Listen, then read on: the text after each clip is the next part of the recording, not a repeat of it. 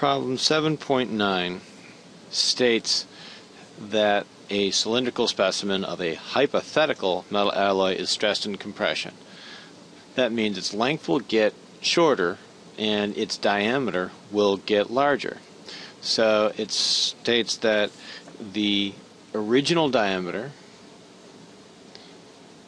is 30 millimeters and its final diameter equals 30.04 millimeters. And it says its final length is 105.2 millimeters. So we need to find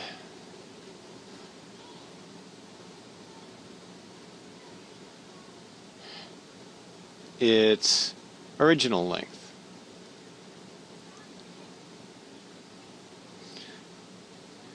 Now we're going to assume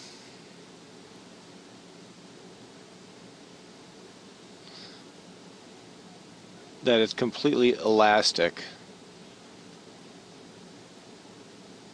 in all of its deformations, which means it can spring back to its original shape after loading. So we're also given the elastic and shear moduli. So the elastic modulus is 65.5 gigapascals, and the elastic modulus, sorry, the shear modulus is 25.4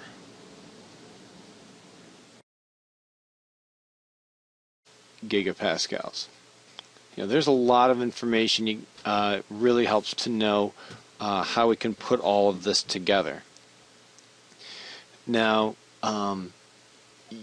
with the final diameter and the original diameter,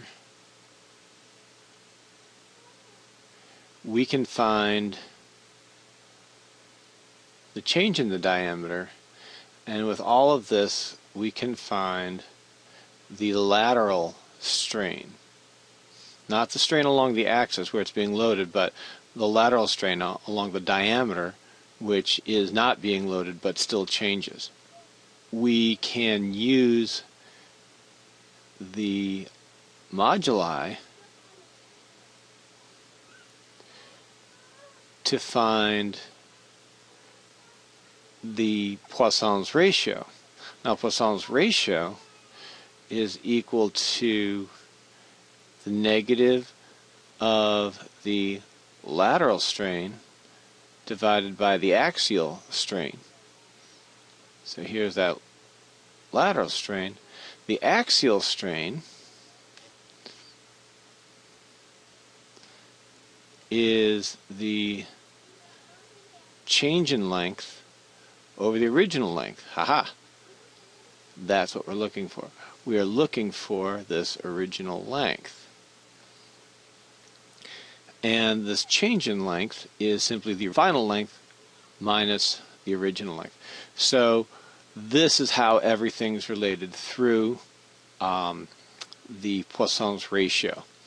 So let's go find it. First, we need to have the relationship between the elastic and the shear moduli. So the shear modulus is equal to the elastic modulus divided by 2 times 1 plus Poisson's ratio. Since we don't know Poisson's ratio and we've got everything else, let's just solve for that. So we can rearrange this, put this on the left, this on the bottom. So 2 times 1 plus Poisson's ratio equals the elastic modulus over the shear modulus, and then solving for Poisson's ratio,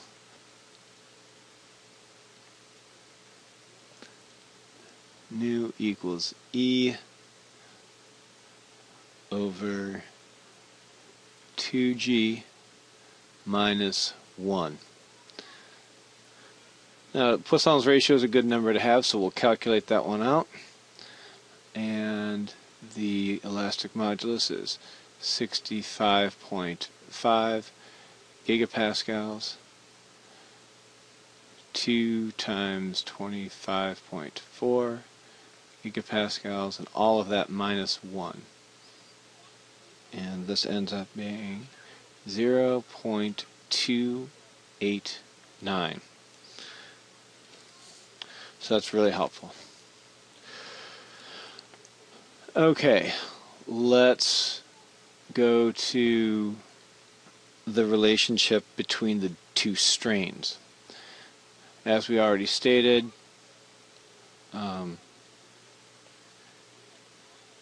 Poisson's ratio is negative the lateral strain over the axial strain. We have Poisson's ratio.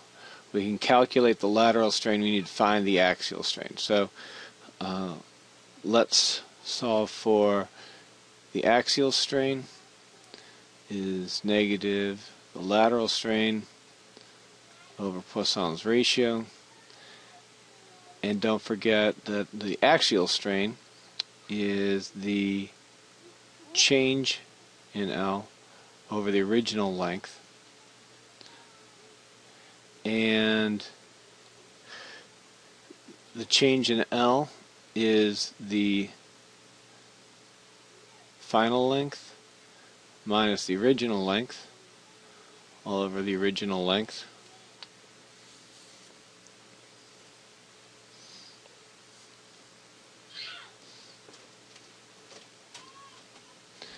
And finally, this is the lateral strain is the final diameter minus the original diameter, all over the original diameter.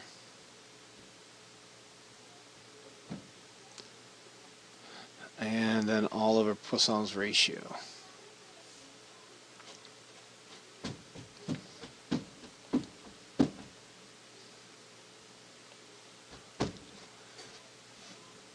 So we have everything here except the original length. So we can solve for that. And it's the final length over the original length minus 1 equals negative df minus do over do.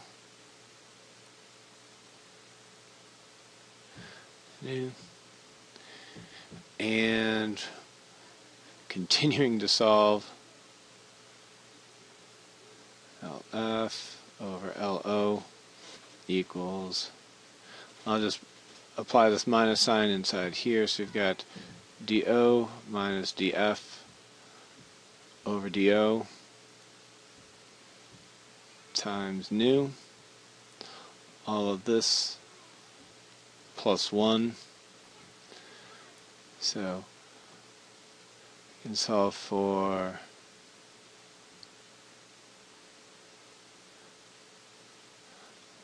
LO equals LF DO minus DF or DO times nu plus 1. Plugging all of these numbers in, so for final length we have 105.2 millimeters, and then 30.0 millimeters minus 30.04 millimeters